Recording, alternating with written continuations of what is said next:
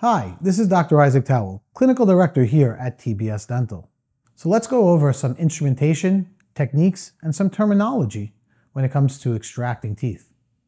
For better ergonomics, utilization of the elvatome 2.0 mesial and distal provides easier access and a more comfortable ergonomic grip for the clinician to be able to push the tooth out of the socket. So displacement is key, and of course, thinking of physics, we need to provide the proper motion towards apical movement of the tooth.